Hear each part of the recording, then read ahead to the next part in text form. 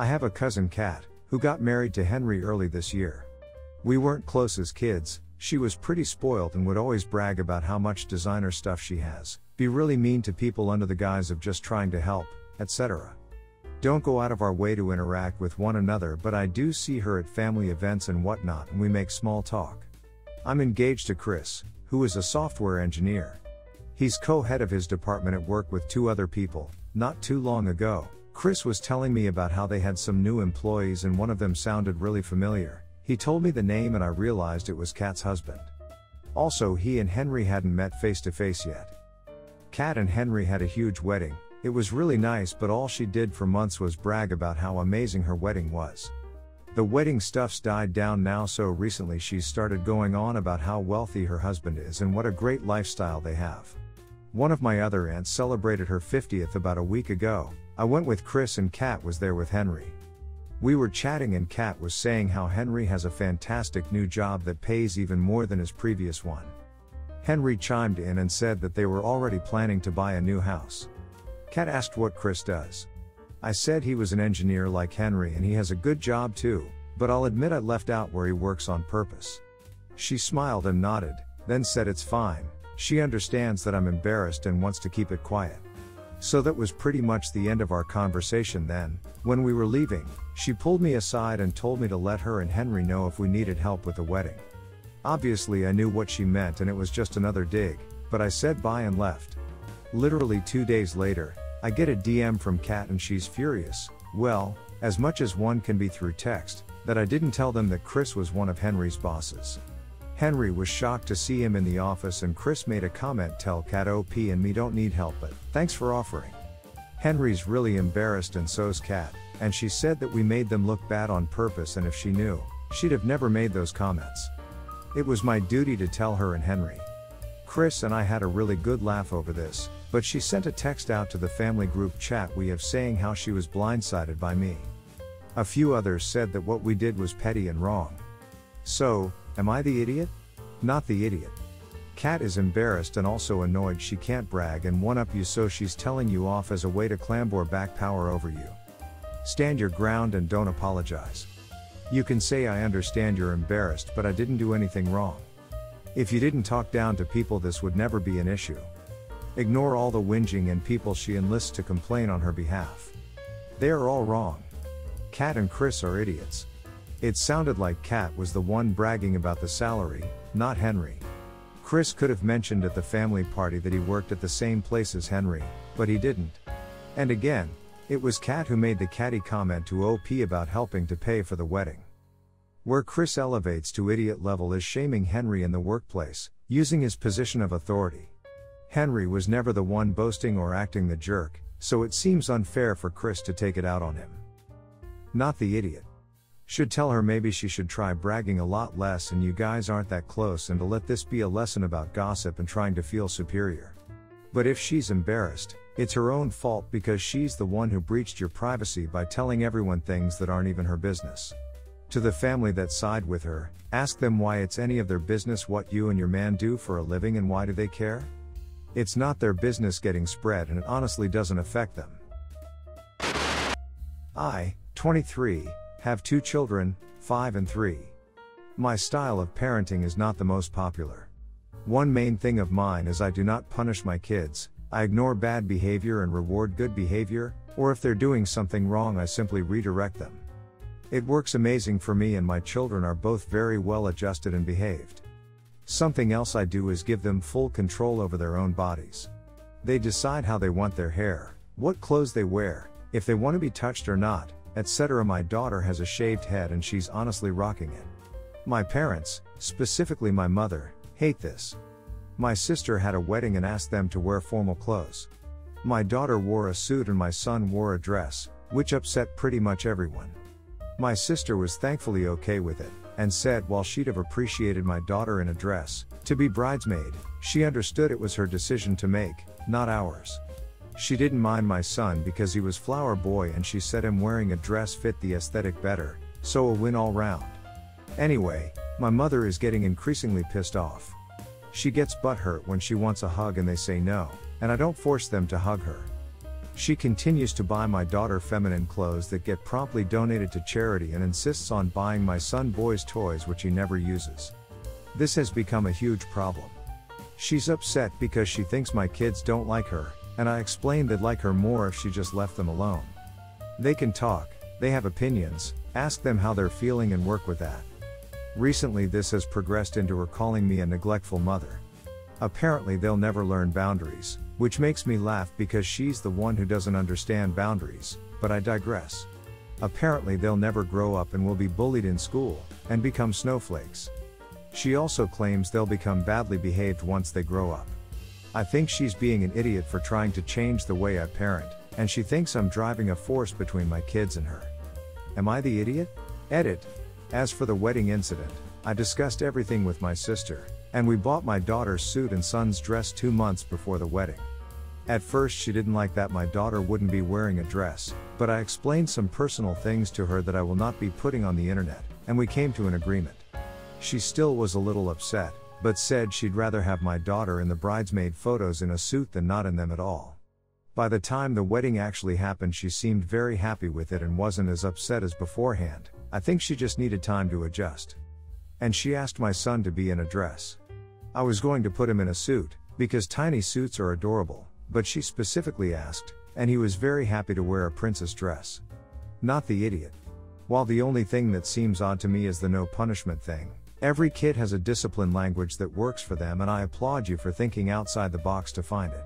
The rest of these are practices that are rising in popularity among more progressive parents and teachers, especially teaching kids consent and bodily autonomy early. It doesn't seem like you're in any way abusing or mistreating your kids, therefore she just doesn't like that you're deviating from the norm, and frankly that's her problem.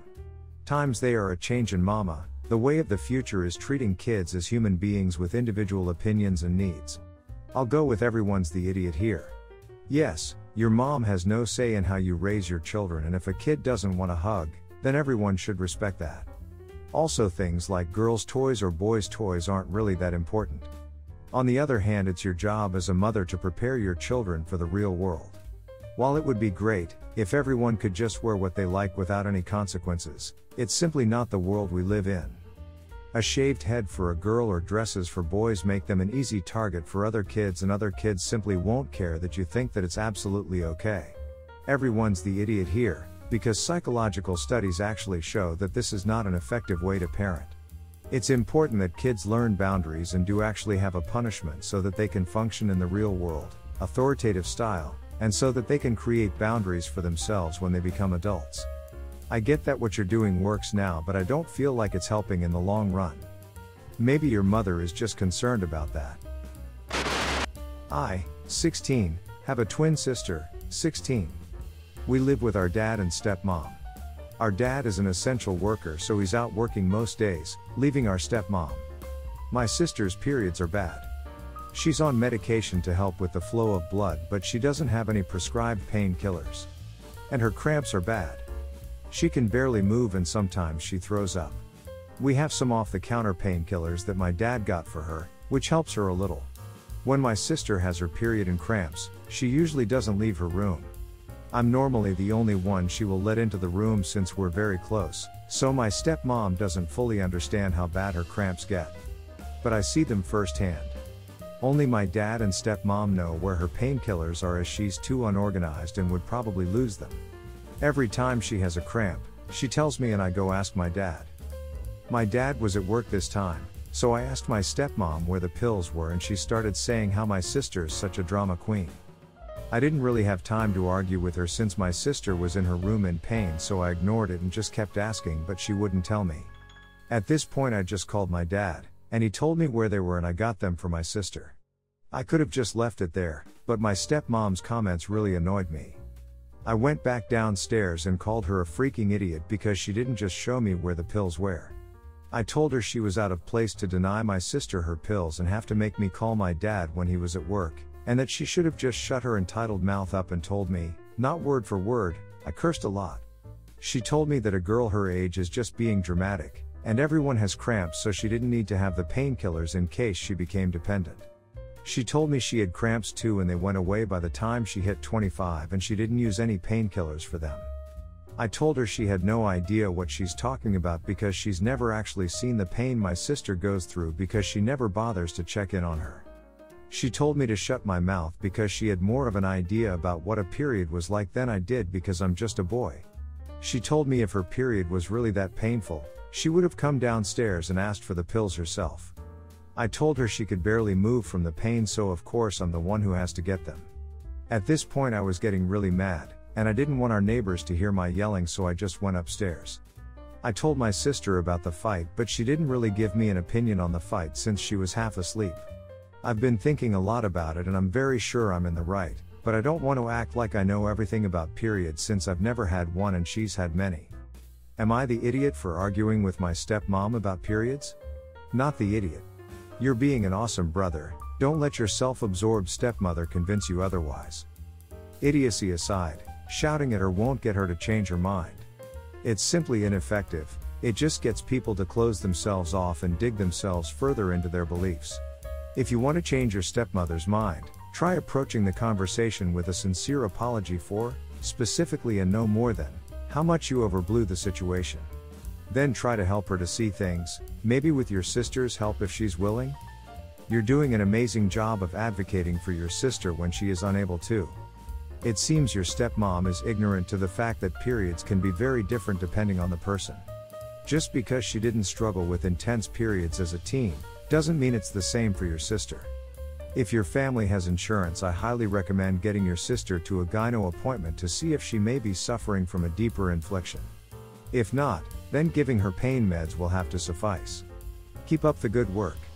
Your sister is lucky to have such a supportive brother. Not the idiot. As a teenager I would get terrible cramps and everyone would say that I was being overdramatic. I only realized how bad the cramps were when I gave birth naturally and the pain was much less. Good for you for standing up for your sister. I usually don't agree with yelling or cursing, but in this case it was definitely warranted. Update. Let me rephrase, my sister has been to a doctor. She has a condition which makes her bleed a lot. Her first period happened when she was 8 and lasted 3 weeks. She has been prescribed tranexamic acid tablets which helps the bleeding, so her periods last 10 days now. The doctors have done many tests on her including an ultrasound. She doesn't have a cyst or anything, just really heavy bleeding. Thank you all for your concern and advice, but my dad has already taken her to the doctors. The pain meds she takes are over the counter. I thought it was off the counter. It's cocodamol. She hasn't been prescribed painkillers from a doctor, I'm not sure as to why. She has had her period for 6 years, we sort of developed a system as to how to get her pills. The tranexamic acid I keep in my room, because she needs to take them 6 times a day every day when she is on her period. The painkillers, she only takes them when she's in pain, so I don't keep them because she's not in pain for the whole 10 days. My dad keeps them somewhere else. This post made me realize that this system is a bit dumb, so I now have both the painkillers and the tablets in the same place with me so I don't have to ask anymore. Yes, I could have not started an argument. That was on me, I'm the one who escalated things. In the heat of the moment I was disrespectful to my stepmom, but I still stand by what I said, although I should not have sworn and yelled. I told my dad what happened tonight, so now he's having a serious sit-down discussion with her, and he's siding with me. He was very angry when I told him what happened as he too knows how much pain my sister is in. They're talking right now. My fiancé and I have been dealing with a conflict with my parents for just over a year now. My fiancé is on the autism spectrum, so sometimes has difficulty with social etiquette, relationships, body language, etc. My family has been aware of this for years, even before we started dating. They take a lot of issue with him, even back when we were in high school. Him and my dad argued about the name of a restaurant and my dad called him an arrogant idiot for insisting he was wrong. More recently, an incident occurs where my fiancé tries to have a discussion with my parents about a book that his mom, who is a parenting author, just released. My dad felt offended by this and thought that my fiancé meant they were no good at parenting.